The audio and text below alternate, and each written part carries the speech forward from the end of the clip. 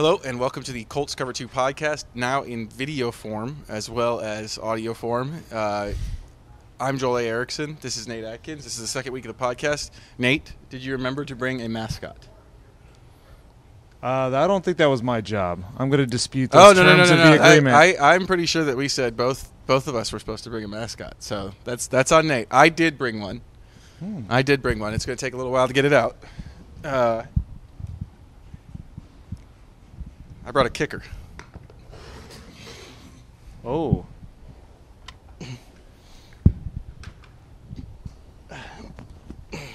This is my son's kicker. He's kind of jacked. I don't know if you can see it on the video, but he's got some muscles to him. What kickers usually look like. He's a big dude. You just line him up like this. That's intimidating. Just line him up like this and good. He's got some leg too. He's got a strong leg. I mean, it says here, right here. You can't see it on the video, I'm sure. Just in case you can, it says 50 right here. So he's kicking from beyond 50 yards right now. Wow. Here we go again. See if we can do it twice. Cade York. There it is. It's incredible. That's a lot better than the last field goal I watched. So I'm impressed. So he hasn't been signed yet, though. So I don't know if he's in the kicking competition this week. Come on, man. I think that's where we're going to have to start, though, is with the kicking competition because you have – we're just going to put this like this. Right there in the middle. Oh. You can hide my face with a goalpost. I'm not opposed. Well, we got to put him in the middle too, just so that people get a good look at him. Let's start with the kicking news. By now, they've waived Rodrigo Blankenship. They did that yesterday. They also brought in 7 kickers to try out. Ended up signing Chase McLaughlin and Lucas Havrisik. I think I'm saying that right. To compete on the practice squad. I think we talked so much about Blankenship on the last podcast and on several other podcasts over the last year that I don't know that we necessarily need to rehash that decision. It felt late for them to make that move. It felt like maybe they shouldn't have brought him back last year, or they should have brought in better competition for him, made it harder. That's the summary. I think maybe more will start with the tryout and who was signed, who wasn't signed. Because I think there's some questions for people. I think part of it is this isn't just for field goal kicking, unlike last year. There's 2 jobs here. Yeah, that's the interesting thing is we talked to Bubba Ventrone yesterday, and just interesting to get the perspective of the coach who's trying to work through all this chaos. And he talked about how, punters usually don't kick off. So they were in a lucky spot with Rigoberto Sanchez as well as he did it. I don't think any of us really thought through that part of it as much as what played out last Sunday when 2 straight kickoffs in the fourth quarter and overtime go out of bounds, and really that should have cost the Colts the game. And then third time was like the charm with the missed field goal. So they had a lot they had to try and correct here at a really bad time to try and do it. There's a reason why the kickers available are available for the most part.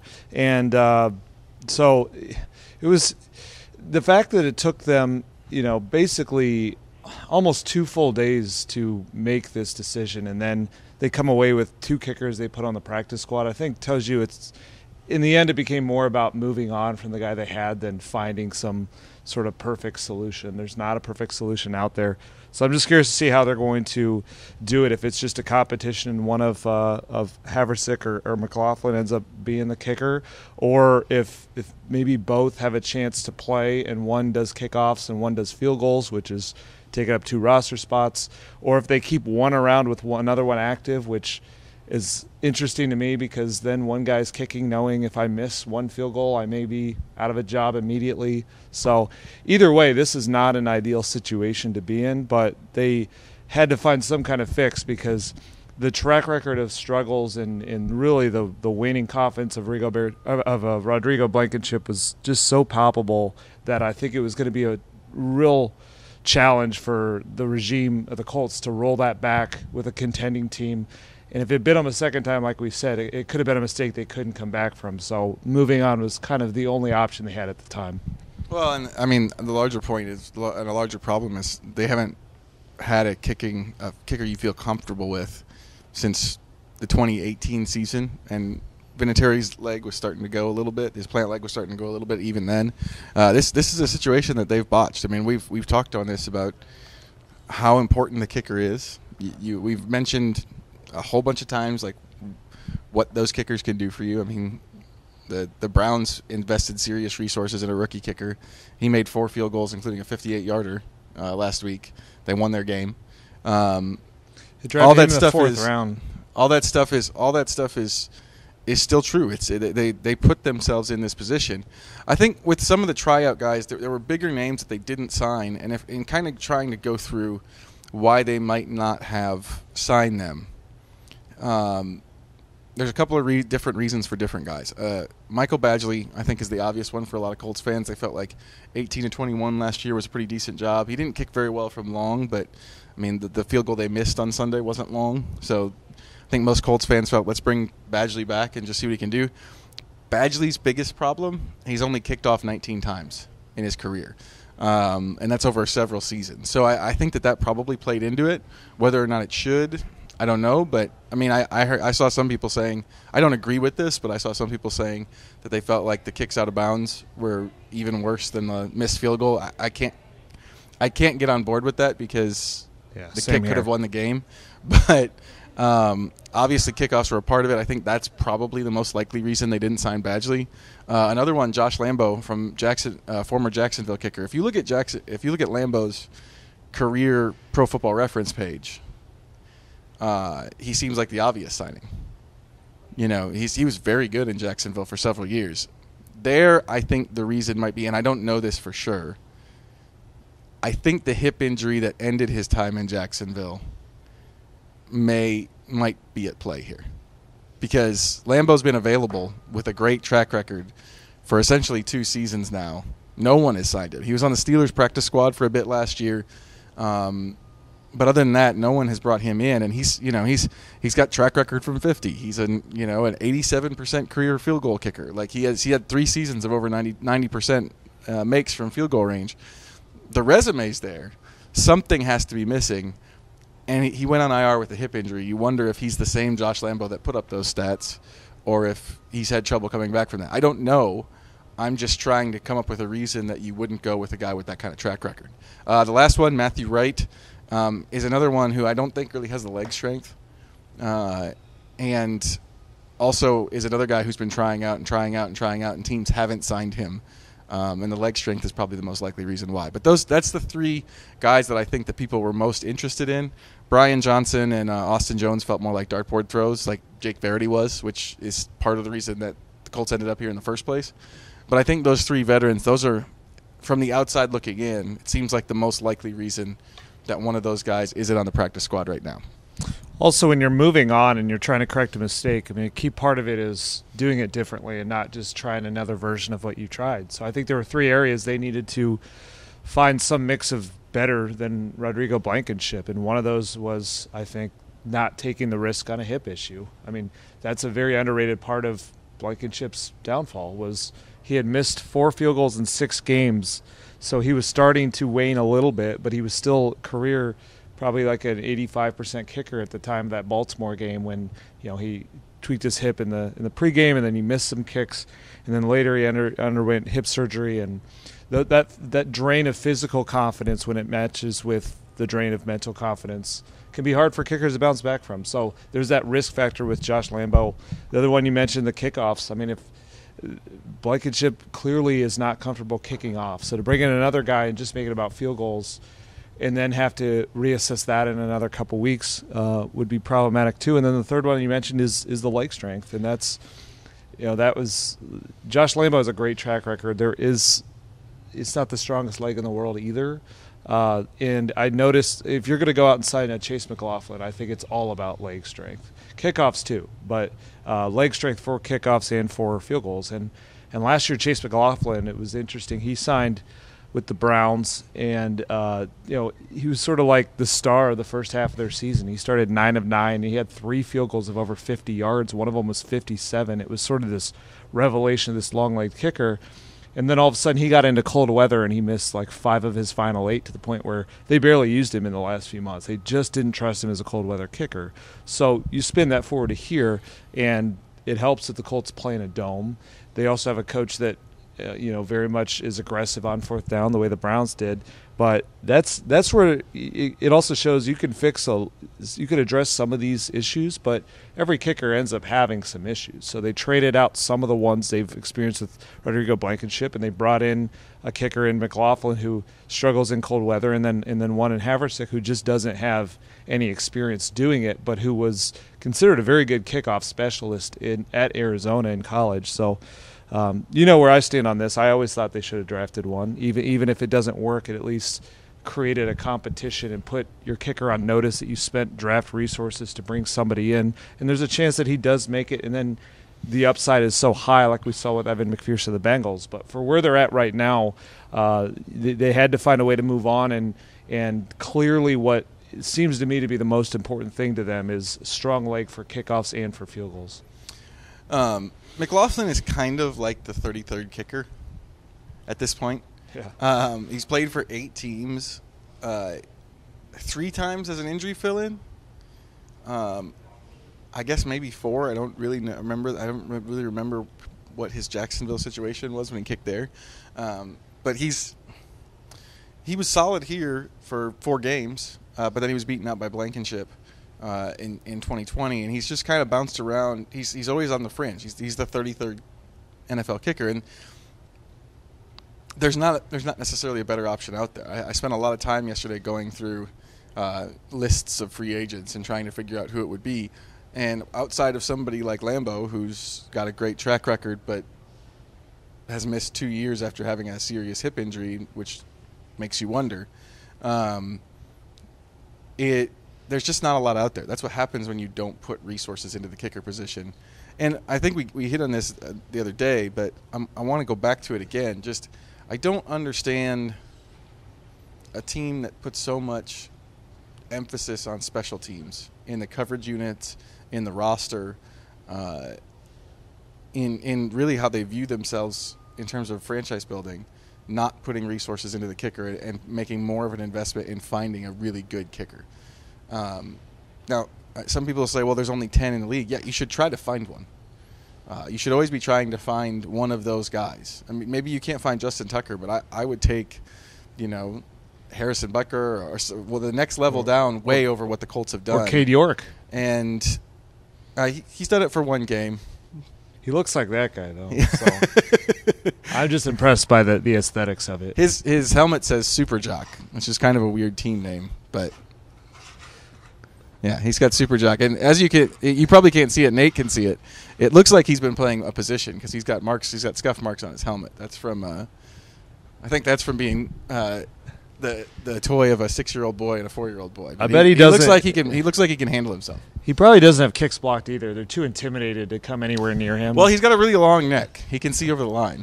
He's never lost sight of the goalpost. They put in penalties for running into kickers and punters to protect them, but instead I think that's to protect the defender. That's just running straight into a brick wall. You think the Super Jock has been penalized for unnecessary roughness? Is what you're saying? Yeah. There's some risk there. We can move on from this situation, although it's going to matter. There's this idea, I think, with some fans, that it's just the kicker, but we just said this all offseason. It ends up mattering. The kicker was the 3rd most important player of the Bengals last year in their Super Bowl run, I would argue. I mean, maybe you could put either Joe Mixon or T. Higgins ahead of him, but it was absolutely one of the top 10 players. That was not some complete football team, and they won a playoff game in Tennessee where Joe Burrow got sacked 9 times, but it's a super low-scoring game, and he hit money kick after money kick, and he could hit them from 50, and that's what you want. You want a chance to know you can get to the opponent's 35 and have a chance to win the game, and this just trickles out in other places. I brought this up, but and when I was in Detroit, I covered Matt Prater as the most clutch field goal kicker of all time at that point. What that did was it made Matthew Stafford and the offense so comfortable knowing we don't have to get it into it, to score a touchdown. People didn't have to play hero ball. You just had to do your jobs. And Stafford, I think it's a big reason why he has the most fourth quarter comebacks of any quarterback since he entered the league, is it created this calmness for him that has always been his MO. And when you have the opposite of that and you feel like you're not going to make a field goal unless it's within 30, That's when you see guys press and you see guys make mistakes, and I just think there's a mental aspect to it, and so it's not going to be all fixed this year, but I think what does help them is at least the knowledge that they have a long-legged kicker, that the physical limitations aren't there as much anymore. There's a chance at least, and they'll do the best they can. The other thing is it affects play calling.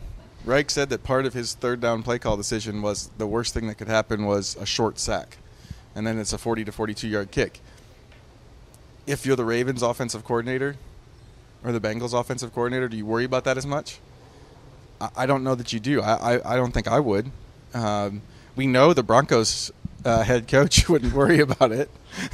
Yeah, maybe he should worry a little bit more. 64-yard field goal instead of maybe not trying to get to the 46 instead of maybe move that target line up a little bit when you have a minute to play. Nathaniel Hackett was like the opposite of Frank Reich. Like they had a 4th and 5, 3 timeouts, and he's just like, we're just going to run the clock all the way down and try the most low percentage field goal attempt we can possibly try, rather than put it on Russell Wilson. The hard truth is that I think what's going to happen with this is going to be an issue all season.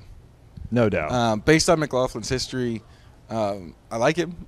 I wrote a story on him in his rookie season, but that doesn't help anybody make kicks. And he's a lifetime, under 80% kicker. Maybe it catches fire for him here. He's got a lot of experience. It's not going to be weird for him to be in a game. Or Havrisik, it will be. Havrisik's completely unknown, essentially, if he's kicking field goals. But the reality is that when you get in this cycle, sometimes you end up in this cycle for the entire season. And that's not a great thing to think, but it's where they are. Yeah, and this is obviously looking way ahead, but where I think about this in the end, and the reason kicker so first and foremost to me is about the ceiling of a team. And this puts even more pressure on this team to get a home playoff game where they're not out in the cold and they're also not in a road environment where it's their fans who can be silent at a field goal. I mean, they're just going to have games that will come down to that. So if they're at home in a playoff game against the Raiders or some team like that, that's a lot better than what they'll eventually have to do, which is go into like a Buffalo or a Baltimore or Kansas City and make kicks there. You hope that that's late enough in the process that the whole team can put together a performance where it doesn't come down to that. But it definitely puts pressure on the rest of their units. And that's kind of what stood out to me from Sunday was that you look at the end of – obviously the Colts are down 20-3, so they had a lot of ground to come back. But the offense was cooking. They stormed back from 17 down. The defense was getting the stops. Kwity Paye with 2 sacks in overtime. And none of it ended up getting a victory because of special teams. So that can put pressure on the rest of your units where the defense doesn't just need stops, they need turnovers. The offense doesn't need to just move the ball, they need to find the end zone. So that's kind of where I land on this, is just the pressure and the stress it's going to put on those other 2 units. But the good thing for the Colts is they have talent on those sides of the ball. They didn't show up either enough on Sunday. It's just they're going to have to win with those units and survive the kicker position. Playoff berth for 3.5 quarters was pretty hard to see on Saturday. Yeah. There's a couple ways to look at that game. I think, if you dive into some of the numbers like EPA and DVOA, they end up looking better than their result looked because of the way they moved the ball. Houston's offensive production was sort of confined to, honestly, the worst possible situations. The defense did not do a good job of taking advantage of some of the opportunities it was given. But the other way to look at this is that was the Houston Texans, and to come away with a tie, to be down 20-3, to have some of the issues creep up that we saw is concerning until we see something else. I mean, we've seen one game that's worth something. In terms of talking about the preseason, I was watching the Manning cast. I like watching the Manning cast better than the regular broadcast because I feel like you learn more. And listening to Eli and Peyton talk about the futility of watching preseason games to try to prepare for a broadcast was just a reminder of how little you can take. So we have one data point so far for the 2022 Colts, and for 3.5 quarters it looked really bad. It did. They did not make enough plays on defense, big or otherwise. They were bad in the red zone again. I think play calling has some to do with it. I think drops have a lot more to do with it. If Alec Pierce and Ashton Doolin make catches of balls they should catch, it's a very different red zone performance. Over time though, the red zone performance has gone down. That's a concern. Like what's going on in the red zone? That's an issue. There's a lot to be worried about going into a place in Jacksonville that's literally the worst place in the NFL for the Colts. Yeah, no question. This team, the last 8 quarters they've played, and even if you want to take it further than that to the Raiders game, it's not been very pretty outside of really half a quarter against the Texans where they stormed back. So they definitely have some things to prove. And this week is so pivotal for that because, like you mentioned, because it is Jacksonville. And, it's easy to get negative on this team right now. This is also an opportunity to really restore faith here. Like if they can get that monkey off their back, win in Jacksonville, then all of a sudden the record would be 1-0-1 heading into a huge game against the Chiefs. The feeling is just a lot different. And also, of course, it's the way it looks and what they fix and what they address. I think the positive for me from the Texans game, which there weren't a lot of positives, but to me it's the way the passing game got it together when they had to get it together, that they let it come back. This team was so bad in the fourth quarter a year ago, and it felt like when they went down 17, they didn't have the passing game to just engineer. They didn't have. There were some very big third and long completions in the last couple minutes of that game. Yeah.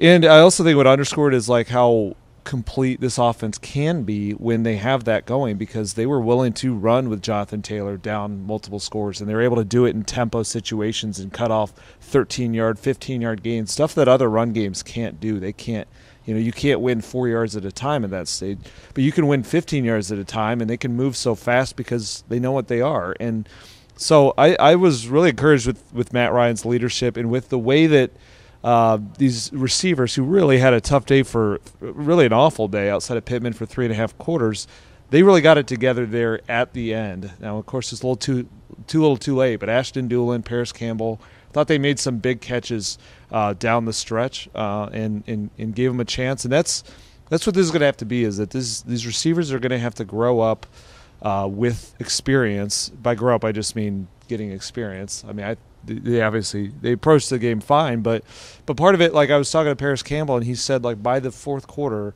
they were starting to understand the zones they were facing. Bobby Smith did a great job. The Texans did a great job of disguising coverages and doing something very different, which is the advantage in week 1. By the end of that game, they had figured it out, and that's what this Matt Ryan iteration of the Colts is going to have to do. Is it's not always going to be a 4-quarter amazing passing game. It's got to win when it really matters. For the most part, they did a lot of that on Sunday. Of course, like he said, they got to do it in the red zone too, and they've got to do it early in the game too. And then the 2 drops from Pierce and Doolin, they just can't happen. So that's week 1 for them, and it's got to get better, but it should get better. I mean, it's short of injuries changing what they have out there. It should only go up from here when the issues, I think, primarily are rawness and lack of experience rather than lack of talent. Passing game actually could be a significant thing this week in Jacksonville based on what we saw last week out of Jacksonville. Carson Wentz threw for 4 touchdown passes. He did throw 2 interceptions, but he threw for 4 touchdown passes. The highlights I saw, they were deep down the field. The Jaguars struggled with the downfield passing game. And so if that's going to carry over this week, you're going to need receivers to win on the outside. You're going to need them to make those plays when they have a chance. There was a deep ball, the one deep ball that they threw to Doolin. I thought Doolin had a shot at it. Yeah, he did. And didn't really do a good job of bringing it in. They're going to have plays like that they're going to need to do. One other thing with Jacksonville, I thought, last week they were pretty good against the run. After most people worrying about the run defense for essentially the entire preseason, they were pretty good against the run. They had some. Gus Bradley admitted this yesterday. This isn't even me talking. That they really struggled with spacing and matching in those routes underneath and in the middle. That's how O.J. Howard scored his 2 touchdowns. That's a concern. It's a significant concern going forward that's on tape, because that's where they're going to attack. The teams have one real data point to go off of so far, one real film session expect the Jaguars would go back at that middle of the field and see if the linebackers can match routes the way they're supposed to, if the safeties can close down on them. Julian Blackman had kind of a rough game, and the linebackers really struggled in some of those matching routes that they're supposed to do. Bradley said it wasn't even necessarily what happened after the snap. Sometimes it was just poor alignment, poor spacing, not putting themselves in a position to make a play. There's a lot that needs to get cleaned up in that area for this defense before they play Jacksonville. Yeah, it was interesting to look at the way that game played out where Kenny Moore had a tough day, but the outside corners of the Colts played pretty well. I mean, Stephon Gilmore played really well, but it didn't amount to any impact. They didn't have any turnovers, and I don't think a DB had a single pass deflection in that game. The reason is that there were other places to go. It got too easy in the red zone or that side of the field to find a tight end mismatch. So it's huge for them to correct that, not just for this game, but the very next week, a guy named Travis Kelce is coming to town. And if you have troubles carting tight ends now, just wait. But that underscores how much they missed Shaquille Leonard in a couple ways. Number one is his ability to do a lot of that, the comfort in coverage that I don't think the Colts have as much without that. They played a ton of base, more than nickel in this game to try and stop the run, and I think that hurt them at times with their linebackers in some of those situations. And then the other thing I go back to is they kept needing a turnover. They got one with an E.J. Speed sack, but they usually get more than one. They should get more than one in 5 quarters against the Houston Texans team, and they didn't. And Shaquille Leonard's a big part of that. And not having Shaquille Leonard and not playing Isaiah Rodgers at all really hurts your ability to get turnovers. And that's something that I'm really watching with this group because it's been easy to take it for granted here in Indy. It's shown up every year under Matt Eberflus. They're top 10 in turnovers. I'm sure they have enough talent to get some this year, but turnovers are not a guarantee for any team. They fluctuate a lot in this league. And you got to give a lot of credit to the personnel and the coaches they had here to do it, to be that one team that did it consistently. But I think Shaq and Isaiah Rodgers are the two best at creating turnovers. When they're not on the field, that impact's kind of gone. So that hurt them against the Texans. But so that'll be a big thing to monitor, as we're always monitoring, is when's Shaquille Leonard back? And we're about to go to practice in a little bit here, so we'll find out some more about it. We kind of knew last week that it never felt to me like he was going to play. Now I wonder how they approach it. The fact that they didn't win this week, the fact that it's Jacksonville and things are never easy in Jacksonville, and the fact that they struggled in those areas of the game with linebackers, does that play into it, or is it just, they just play Shaq whenever he feels close to 100%? It has to be a health decision for me. If they made, and no one said this, so I don't want to put this in the Colts thing, but if they held him back because of a feeling that they were going to beat the Texans, you just can't approach games in the NFL like that. You just can't. And this team knows that as well as anybody. They've lost enough games usually against Jacksonville on the road, to know that you can't count on anything. So I would.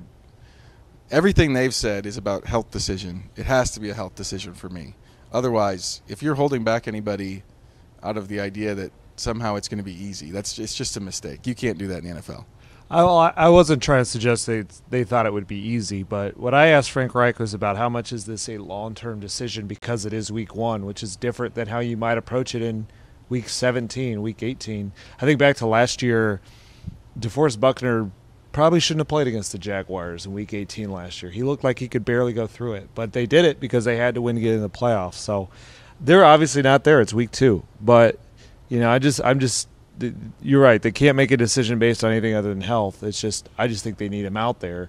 And really, I'd be fascinated if he is out there, because the last time we were in Jacksonville, nobody was more emotional and broken up about it than Shaquille Leonard, and it really sent him into a very interesting and difficult place this offseason where, he said he went through a lot of sort of mental health issues and conversations with himself that were related to that and the inability to come home from that. And there's just going to be a lot of fireworks out of Shaquille Leonard. If he comes back this week and the return is in Jacksonville and they feel like their back's against the wall because they've got to get a win before they face the Chiefs, I'd be incredibly interested to see it. Left tackle, I don't fully understand. I didn't fully understand what's going on there. My read on it is that they think that Raymond actually has a chance to be a left tackle, and they don't really feel that way about Pryor. Otherwise, why would you give them the rotation? I mean, I know you want to develop Pryor, but you can develop him in practices, again, on the scout team. You can develop him in those ways. You don't have to develop him on Sundays when any play could be the difference between winning or losing. So they must feel like their best version of their offensive line by the end involves a Bernard Raymond who is somewhat realized his potential. That's the only thing that makes sense to me. Because Frank Reich also said that the playing time would be week to week. That it wasn't that much. It was only 12 snaps out of 80 or out of 92. That sort of tells me that it could go up. And if it's going up, it's because they feel more and more comfortable with Raymond. And it almost feels like the left tackle competition is still ongoing a little bit as they wait to see if Raymond can develop fast enough to meet the tools he has.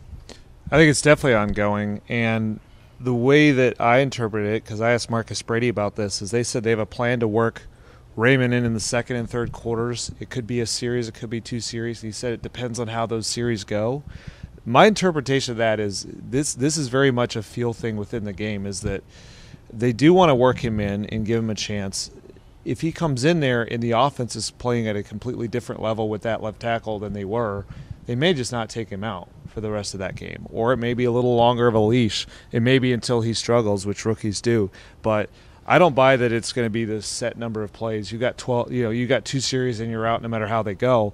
Because if that's the plan, then you almost should just start that player. If it's a matter of if you don't believe in either guy, then you should just start him. But right now they feel like obviously it's a position they can't mess around that much with. They have a 37-year-old quarterback, and they had too much edge pressure on Sunday, and he got hit 7 times, and it can't go that way. They've got to play the best guy they have. At this moment, they trust Matt Pryor a little bit more, but he hasn't taken it and run with it in a way that makes him scared to put in a rookie.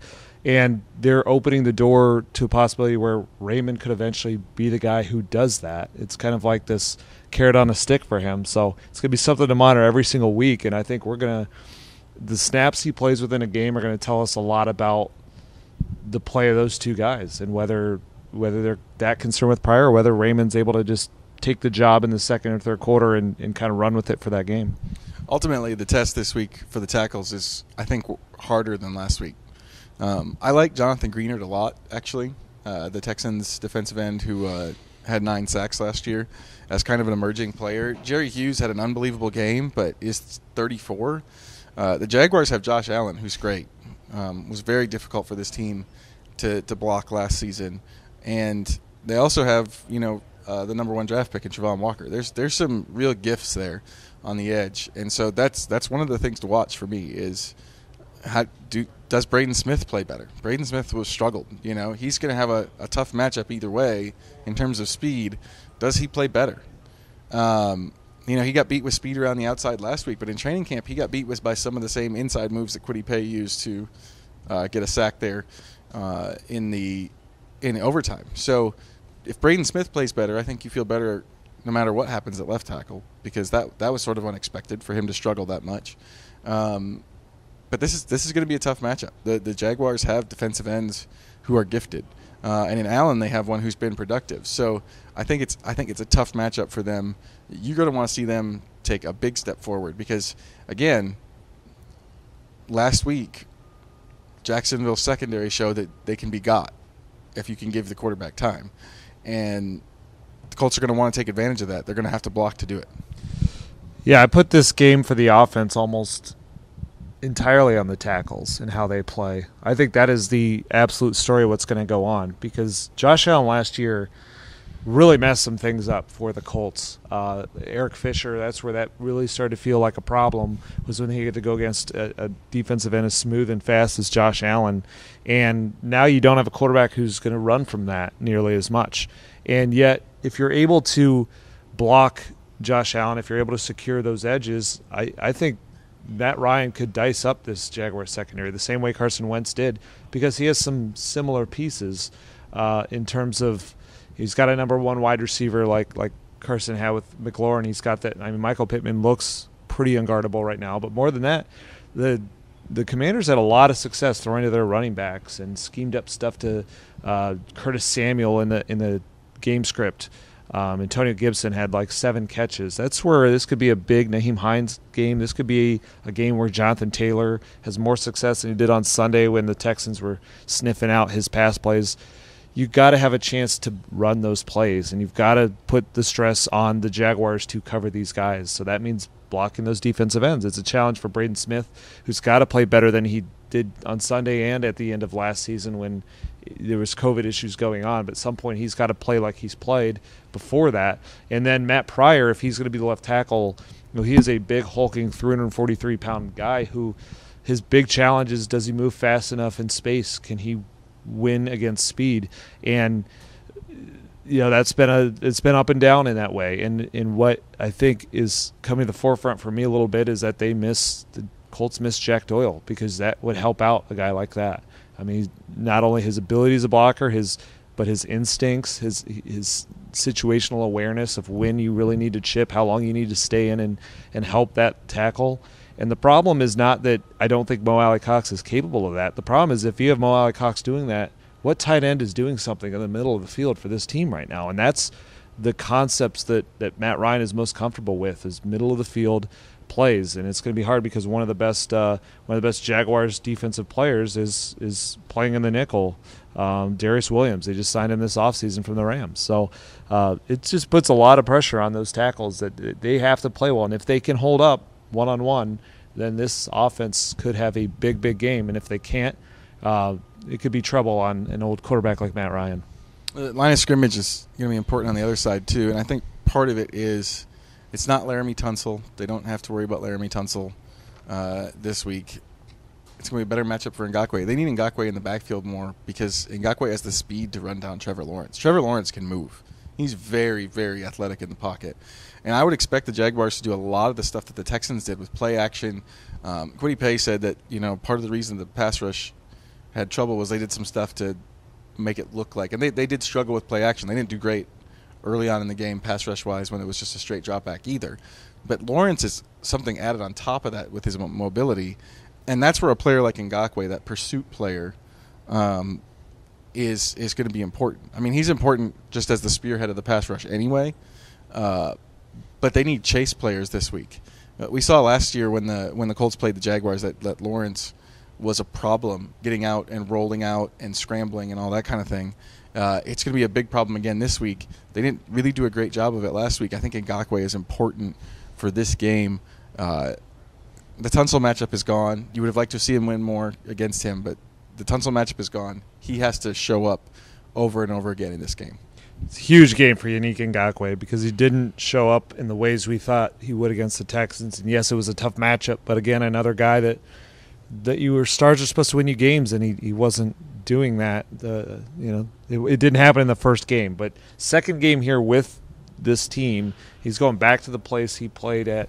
Like he's kind of like he can be the antidote to the struggles in Jacksonville. It's kind of a neat story to watch, is him going back to a place that he's got a lot of emotions about and that didn't end very well for him, and this place that has tortured this Colts team and they can't win there. Well, he lives there in the offseason in Florida, right by there. So big game for him, and especially because last year that was a huge part of why that game unraveled, is that Trevor Lawrence was cooking and they couldn't throw him out of it for anything. DeForest Buckner was barely playing. They had no other edge pressure, and it just was pitch and catch for Trevor Lawrence with Marvin Jones, who really took advantage of Kenny Moore. The second time that Marvin Jones has done that to Kenny Moore, he did that when he was on the Lions. Marvin's just such a savvy and physical player. It's a bad matchup for Kenny Moore. So it's about getting pressure on him to take that away, because the other guy that really had a big game for the Jaguars was Christian Kirk, who's been the butt of a lot of jokes because his contract was so bad. But he is a good player, and he had 117 yards against the Commanders, and that's just another weapon that Trevor didn't have last year when he had such a tough rookie season. They have enough weapons right now if you're going to let him dictate and stay clean and stay comfortable. So huge game for Yannick Ngakoue that's going to spill over into what has to be a big game for Kenny Moore, because it's been about three really bad games for Kenny Moore, dating back to last year's Raiders game, Jaguars game against the Texans. he's just a guy that he needs to have a bounce back performance. And this isn't a matchup that's favored well for him, but if you're able to give him some pass rush and rush a few of the throws, that's when we've seen Kenny Moore be at his best and jump on routes and force turnovers and all of that. So that pass rush has to come together more than it did last week, and certainly more than it did last time they were in Jacksonville. Ngakoue lives in the Jacksonville area? He lives in Florida. I think it's more South Florida, but okay. I was going to say. I was going to question his living decisions. Oh. This is my least favorite NFL city. Apologies to anyone who is watching the podcast who lives in Jacksonville, but this is my least favorite trip. I will say this. I'm gonna let you do that with Jaguars Twitter. I'm staying out of it. I will say this. I do like the area down by like Sawgrass and Jacksonville Beach, some of those kind of places. That's pretty good. But Jacksonville proper, it's not the most fun road trip for sure. I don't think. Let's just put it this way. I understand why the Colts hate going there. The Colts ain't going to Jacksonville, and so does Joel. Yes. So it's true. That makes sense. 100% true. Yeah, I think Ngakoue lives somewhere else in Florida, but the point is he considers Florida his home state. Like he trained there. During OTAs he wasn't here, and it's because he was training 5 days a week there, doing what he calls James Harrison workouts, and it's specifically in Florida to be in the heat and be in the environment that he came into the league with. So this very much takes him back to the dreams he had in Jacksonville and the way these didn't materialize, and his dreams he's chasing now. And Ngakoue is super interesting this season because of what they need him to do, but also what he's trying to do, which is land with a team and be a cornerstone player. He's done so much off the field that we've documented, but at some point it's got to come together on the field. And I think if he's able to be the reason that they end the streak in Jacksonville and get this season going the way it should heading into Kansas City, that's a big statement for a guy who wants a long-term deal and who might be the next one to have that conversation now that they have the Quentin Nelson deal done. So just something to monitor. I consider Jacksonville to be South Georgia. I don't really care about the state line. It's more about like a feel thing. Jacksonville is like South Georgia to me. Florida is like a whole bunch of different states in one. There's the Panhandle, Florida. There's South Florida. Tampa's kind of its own weird thing. I've never really been to Orlando. Someone would have to tell me if Orlando is anything but Disney. You got Clark Wade, who handles the video, is shaking his head. He's like, it's just Disney. And then Jacksonville is South Georgia. So, and Miami's its own world. That's South Florida. That's South Florida, Miami, Fort Lauderdale, all that kind of stuff. It's all its own feel. Jacksonville is South Georgia. So, there you go, Florida. I just gave you a pass. I also wonder. I pushed Jacksonville up to Georgia. It's Georgia's fault. When we were there last January, it was like in the 70s, and that's in January. I'm very curious to see what the temperature is going to be. It's going to be hot. That's likely humid. Luckily, it's week 2. You'd think their shapes together, but I don't know. They didn't practice in a whole lot of humidity up here. Humidity's different. It is. I mean, it could be worse. You could be in, like they could have opened the roof in Houston. And that's one where they only really played 5 defensive linemen this week, and they said that that's not the plan. They got to play a lot more. They got to play more in a regular game in perfect 60-degree weather. Yeah. Like they can't ask those guys to play as many snaps as they did. Some of those younger guys are going to have to step up and play more and give them a reason to put them in the game. Essentially, that's what Bradley said, is they need to see a reason from them to go in the game. It's not going to work for Buckner. For Buckner or any of those guys. I think that maybe Buckner had a couple of good rushes where he had pressure. I thought he probably got screwed out of a quarterback hit or two by whoever's doing the official stats down there. But that's really hard to play that many snaps when you're getting the attention he gets at that size. It's tough. You don't ask defensive linemen to do that. They got to start rotating more, especially this week, but any week, honestly. When they're back here against the Chiefs, you want to have those guys chase Mahomes on every snap and never give him a break? It's not going to work. It's just not going to work. And Gus Bradley said that yesterday. Gus Bradley knows that. I thought Gus Bradley after the game was interesting because he was pretty critical of his team.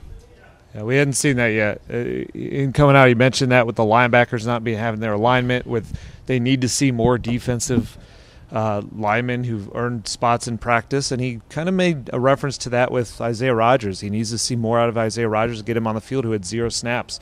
That was kind of the most surprising thing to me, is how few guys they played on Sunday. The defensive line, but also the cornerback, and the fact that they played base almost 100%, or not 100% of the time, but wide majority of the time. I think there were 32 snaps for Brandon Faison and 0 for Isaiah Rodgers. So more guys got to get in there. They got to switch it up and create different situations for Trevor Lawrence. And if they're going to chase him around in that heat with just a five-guy rotation on defensive line, it's not going to work. Also, those linebackers who are not the fastest players on the field relative to corners, that could be a challenge. So they need a better defensive plan for this week. We are getting close to the time when we have to go out to practice. Do you want to try with the Super Jock? I don't think I know how to do it. You just push his head down. All right. You just push his head down. You got to line him up, though. I'm not lining him up. I'm not going to give you that kind of help. All right. For podcast listeners, it's basically a action figure standing up with a foot that moves. I got to check and see if Nate's actually going to make this. I think he made it. I think he made it. That was a strong follow-through, not a lazy follow-through. Yeah, so. Yeah, that's the thing. That's the key here is with the Super Jock is you got to hit with some power here. And as we get done with the podcast here, we're going to let the Super Jock leave you out. For the Colts Cover 2 podcast, this has been Nate Atkins and Joel A. Erickson.